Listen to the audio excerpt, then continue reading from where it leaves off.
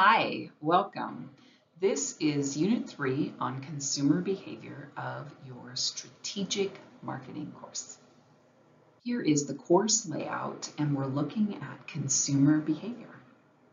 And then here are the Unit 3 learning outcomes. Explain the importance of consumer behavior for developing marketing strategies.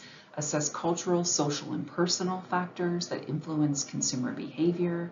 Look at the motivational theories of Freud, Maslow, and Hertzberg to consumer behavior. And then explain the 5 steps in the consumer buying decision process. Differentiate low, limited, and high levels of consumer involvement in the buying process, and then recommend 4 marketing strategies for influencing consumer behavior. Why are learning outcomes so important? So every one of these learning outcomes ties directly back into your course materials and your content. This includes your assessments and also test preparation. Here are the Unit 3 overview topics of everything that we're going to discuss in this presentation, and they are based on your learning outcomes. So we'll look at consumer behavior and marketing strategies. We're going to assess cultural, social, and personal factors, motivational theories of Freud, Maslow, and Hertzberg, the consumer buying decision process, consumer involvement in the buying process, and influencing consumer behavior. And then this is the vocabulary for this unit, which we will discuss in this presentation. When you're developing a marketing strategy, it's important to consider consumer behavior. This will give you a better understanding of how consumers use a product, and then how that information might be utilized in the marketing plan. There are numerous ways this might be completed. You may conduct observation research, interviews or surveys with consumers, or conduct a pilot study. By identifying needs and wants of the consumer, you can better create a marketing plan that leads to a purchase. A consumer's wants and needs influence them to make either or refuse to make a purchase. By better understanding why that they may make or not make a purchase, you can better focus your marketing strategy. Many consumers may be loyal to a brand and make a product purchased based on this information solely. So it's important to consider this when you're creating a marketing plan. So this is the consumer decision buying process. And we've all gone through it, whether it's a $20 purchase that we're making in the grocery store or a general merchandise store, or if it's a car or a home.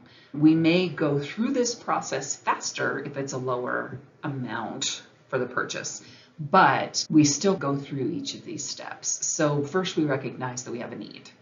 And then we go through an information search. I don't know about you guys, but I remember before I bought my last car, I probably spent 3 months of research, just looking at different things, looking at the overall car, looking at the product, looking at the color, just everything. And then there are other things that we go through every one of these in 5 minutes because we're like, oh yeah, I already know what I want. We might evaluate alternatives and look at other things that are similar. You can see there on the left-hand side where it says simple decision-making and then more complex decision-making. We may then make a selection at that point or a purchasing decision. Where are we going to buy it? Where are we going to go to buy it? Yeah, and then you've got your post-purchase behavior. Either you're truly happy with your purchase or maybe you're having a little bit of doubt, a little bit. Let's say it's a car. You buy it, you are really happy, but 10 years from now, you have to figure out what are my disposal options. Do I try to sell this? Do I go in and just sell it back to the dealer when I buy a new car? Do I list it somewhere and then try to sell it myself and get a couple of $1,000s more out of the sale? It can be, depending on the purchase, it can be a really simple decision-making process, or it might be more complex. And usually that's related to cost. The lower the cost, then the more simple decision making we may go through. Whereas the higher the cost, it may be more complex. The consumer may be to buy numerous things before making a purchase. These consumer behavior influences might include cultural, social, or personal factors. An example of a consumer social influence that might occur is if a friend purchases a new phone and then tells you and all of their friends about how great it is. So most likely, if one of those friends is in the market for a new phone, they may take the recommendation and buy the same phone. A cultural influence may come in many forms when it comes to consumer behavior. These may be religious, maybe they're related to education, related to language, or maybe location. For example, in some parts of the United States, some people call Pepsi or Coke products soda or pop. This may make a difference in the marketing. And if they do call it one or the other, you have to be very well aware in that area of the country what it is so that you can develop a marketing plan that's appropriate to it. Another interesting cultural influence is what people believe about certain numbers being lucky or not lucky. For example, in Japan, the number 4 is considered bad luck. So using the number 4 in marketing would not be recommended in that area. Understanding the different cultural influences are important when you're considering consumer behavior and developing a marketing plan. One personal factor that should be considered is timing. So some people may be ready to make certain purchases while others are not. And personal factors may influence when they are ready. For example, a couple may not wish to purchase a new home until they can comfortably afford it. No matter how much they may want or need the home, timing will play a part in their decision-making process. As you can see, many factors may influence consumer behavior. Understanding the factors that may affect behavior is important when you're putting together a marketing plan or strategy. Motivational theories are another way to understand consumer behavior, and there's several theories out there that may work. So one is Maslow's hierarchy of needs, and we actually have a slide coming up here that will discuss this one in more detail. But essentially, he believes that your basic needs must be met first before your higher level needs will be considered. For example, a lower level need is security. So once you feel like, okay, I've got a roof over my head, I know where my next meal is coming from, only then can you move on to the next level and even begin to consider buying a phone or a car or a home once those things are met. So that's Maslow's hierarchy of needs. And then we have Hertzberg's two-factor theory, which demonstrates how satisfied or dissatisfied a consumer is with their job. And this may have an impact on their employment motivation level. So when a consumer is not satisfied with their job, this leads to instability. And this consumer may not be ready to make any large purchases as a result.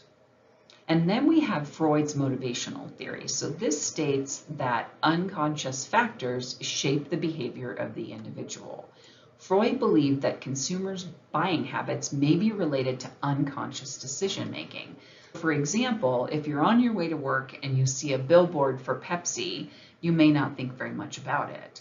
Then as you're walking into work, you see someone drinking a Pepsi.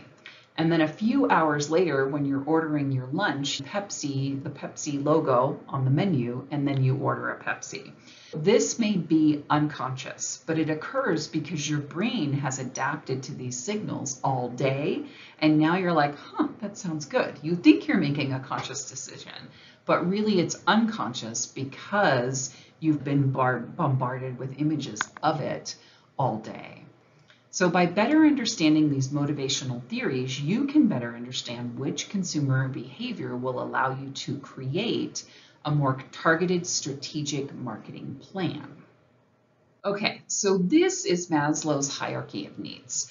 And so when I was saying, you know where your next meal's coming from, you're looking at your physiological needs first. Then once those have been met, you go to the next one. So you might look at safety. Is my house, is my health good? Is my house secure? Once those needs have been met, then and only then, according to Maslow, can you move on to the next one, which is love and belonging? So you might be more likely to meet those needs once the physiological and the safety needs have been met. And then, and only then, can you move up to the next one, which would be esteem, and then self-actualization. According to Maslow, very few people meet this self-actualization level because they very rarely can get through all of these other stages. Interesting, actually. The consumer buying decision has 5 distinct stages, and these include recognizing that they're a problem, completing research about the problem, reviewing potential alternatives, making a purchasing decision, and then evaluating that product after purchase. So depending on the consumer's specific situation, these stages may take place very quickly or they may take months. A simple process may be, what are you going to have for lunch? So that decision might be made in a matter of seconds because it's relatively cheap. You're not going to spend a lot on it and you want to get on with your day. And then buying a home or a car can take months, if not years, for some people to save for and prepare for. It's important to understand these steps and relate it to the product that's being sold. So from a marketing perspective, these are important to consider because they're going to influence the consumer's buying process. So by focusing on one or more of these stages in the consumer buying process, a marketer can better focus their product or brand marketing strategic plan. There are different levels of involvement in the consumer buying process that need to be considered. Depending on the product and the situation, the level of involvement may change. These levels include low, limited, and high. It's important for a marketer to understand what the level of involvement that may be applied for a specific product or brand. For example, if a product is not very expensive, then a low level of consumer involvement is required. Because the product does not cost very much, the risk to the consumer is low. Their level of involvement will also be low. When a consumer is deciding to buy a new home, then the level of involvement will be considerably higher because of the risks associated with that purchase, and they increase with the cost. The more risk a consumer feels, the more involvement they may need in the decision-making process. Another type of involvement is limited, and this is between low and high on the consumer involvement levels. For example, unlimited involvement might include buying a higher priced vacuum cleaner. A customer might spend a couple of hours of research before committing to a specific product, and while it cannot be compared to purchasing a car, it would require more involvement than a $20 low involvement item. A marketer should understand the differences in these consumer levels of involvement and how they might apply to the consumer decision-making process. By better understanding these strategies, a better marketing plan can be developed, and a company can better service the consumer to build customer loyalty. So these include engaging with the customer, so maybe more targeted ads, maybe solving a problem that they have, understanding their needs, so here's a resolution to your problem, using visually appealing marketing, so you might start with a small request, please complete this survey and ask for more information about our products, or ensuring that your company is available to quickly respond to consumer questions. Okay, so here is everything that we covered in this presentation. So we looked at the importance of consumer behavior for developing marketing strategies. We talked about different cultural, social, and personal factors that might influence consumer behavior. We looked at 3 motivational theories. We explained the 5 steps in the consumer buying process, and then also talked about the low, limited, and high levels of consumer involvement in the buying process, and then we looked at marketing strategies for influencing consumer behavior. And then what's next? So Unit 4 is about brand strategies. My name is Dr. Marcy Stone, and I just wanted to say thanks for listening.